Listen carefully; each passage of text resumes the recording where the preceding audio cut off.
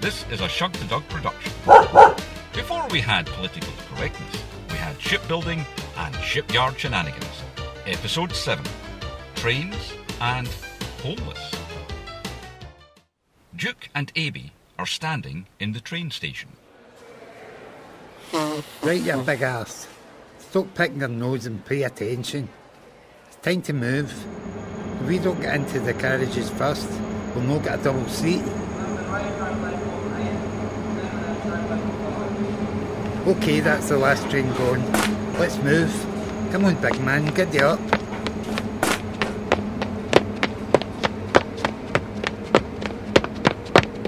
Keep up, you big dafty. Stinking with these coming up you fast. And if he gets on those first, he'll go for the big corner seat. Oh, all the doors on this side are locked. Click, get in the other side.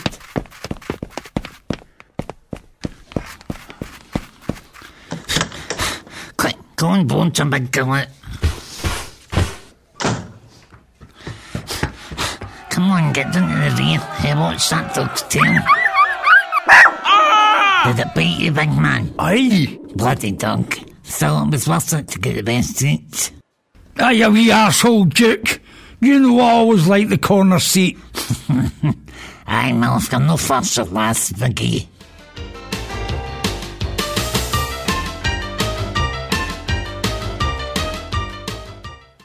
It's early morning, and train passengers have noticed their seats are wet.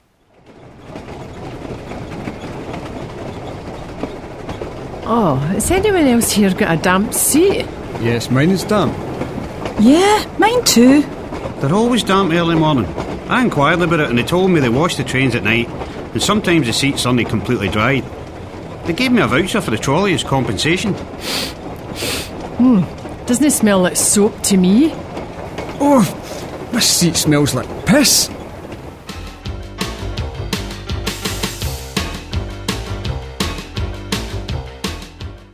Within the train station, Abby and Duke are approached by representatives of the Street Dossers Committee.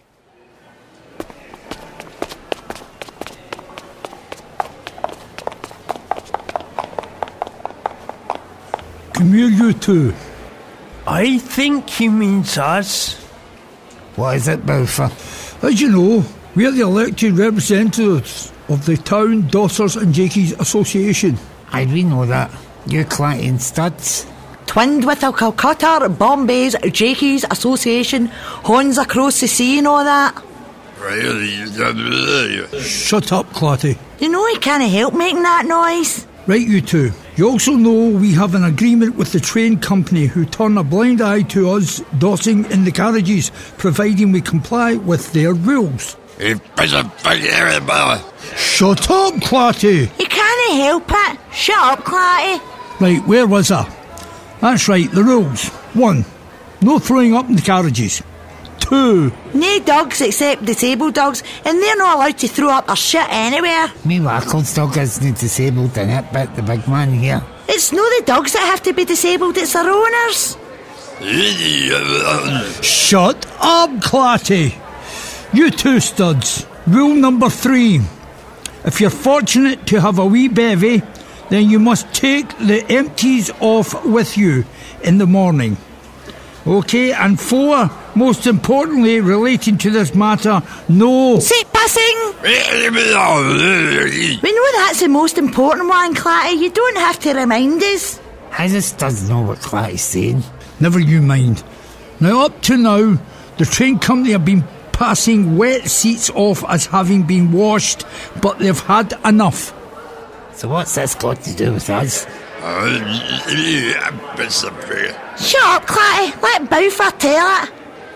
Now, myself, Clatty and the wee studs as the elected committee have to be seen to be taking action and have asked our members to name the culprits. They have all fingered you two. We know it's not in the biblical sense, so will you shut up and let Balfour finish? So what we're saying here is you two are banned from the carriages.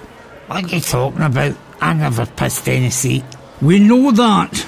You're banned for your association with big pissy pants here. We've got to let the train company see we're making an example of people.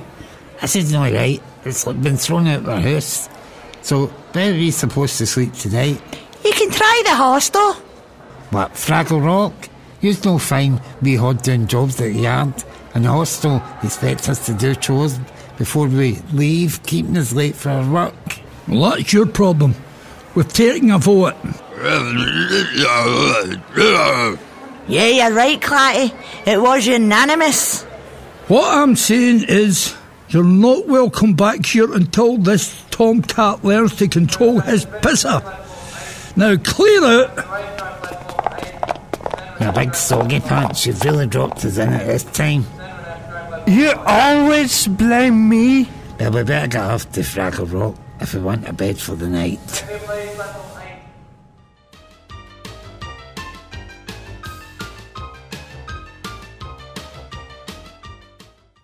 Duke and Abby attempt to escape Fraggle Rock.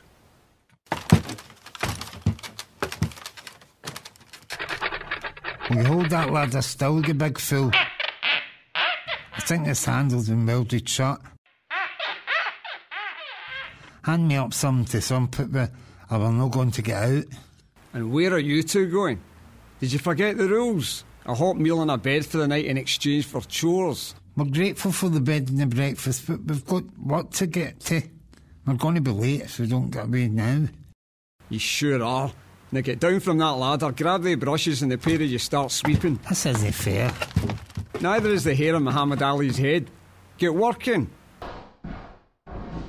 This staying in Fraggle Rock isn't working, big man. I think we'll have to look at extreme measures. Huh? That's right, we might have to put a council homeless application in.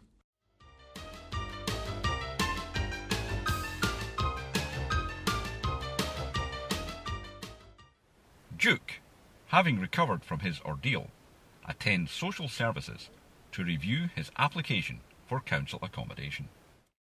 It's me, my lady, Duke. Of course it is. Come in and take a seat.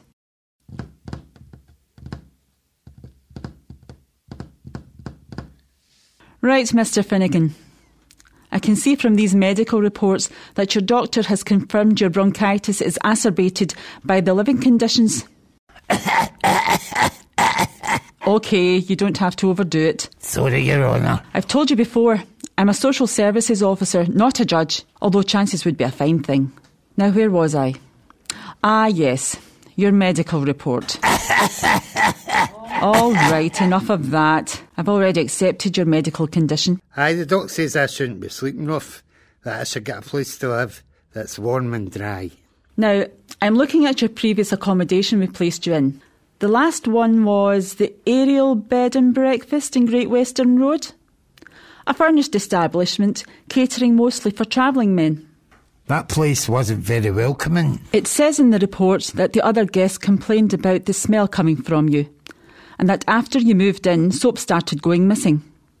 They never found the thief, but were reluctant to pin it on you. Why would I steal soap? Yes, it is baffling, especially when in the follow-up inquiry, the owner says once you had left, it stopped going missing. It's not something I use much. Yes, exactly. Now, the previous place you were placed in, they kicked you out after only one night.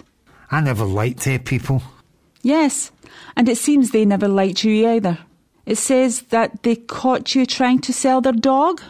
I didn't know the dog belonged to them. It was just a dog that hung about the place. Of course it hung about the place. That's where it lived. Stupid thing kept barking. Now, before that, someone who is no longer employed here placed you in the Grange, a more upmarket boarding house. I liked it there. Yes, but they never liked you. Miss Trotter, the owner of the Grange, said that you continually walked around dressed in old dirty underwear. When I first arrived there, she told me to make myself at home. At home, yes. But a member of staff reported catching you urinating in the kitchen sink. Somebody was in the toilet. I was almost pissing myself. It says here the member of staff caught you on 3 occasions. But the last straw was them finding you sprawled out in the front yard, sleeping. Naked, drunk and sleeping. It's not a crime. Yes, it is. especially at the Grange. The old wifey did say to make myself at home. So, you've been round social services full circle and ended up back to me, Mr. Finnegan. It's Duke. Everyone calls me Duke. All right, Duke. Now, I've gone over all the past circumstances of your prior accommodations we've placed you in and have determined the problem is you're not fit to be put up in locations with the normal public. Thank you, my lady. It wasn't a compliment. Now, according to your application, you are presently homeless, correct? Yes, Your Honour. Now, with your medical records and your registered alcoholism, I see you're still holding down a full-time job, although due to being in extreme debt, your income is limited. See, it's the money lenders. They wait at the guard gate every Friday and take most of my wages from me. Well, that's a matter for the police to deal with. Bah, the police are useless. They won't even lock me up overnight. Say I stink out their cells. Well, I wouldn't blame them for that. I see here on 2 occasions we gave you a crisis loan, which you admitted buying drink with. See, it was my big mate's birthday. Or as close as I could remember it, and I. Anyway, due to your present circumstances, I would like to offer you a fully furnished council flat with subsidised rent. How much rent? It's all here in the form. Now, I did have a pen a moment ago. I've got a pen. I can see that. It's even got my name on it. Now, if you're happy to sign at the bottom of the page, then return both form and pen to me. I can arrange for someone to take you over to look at the flat. That'll be grand, Your Honour. This has been a Shug the Dog production. Shipyard Shenanigans was devised by James T. Tiffoney. This episode was written and directed by James T. Tiffoney and produced by Shug the Dog Productions. It was recorded at HEADHUBTERS Studios Glasgow and edited by Samson Video Productions.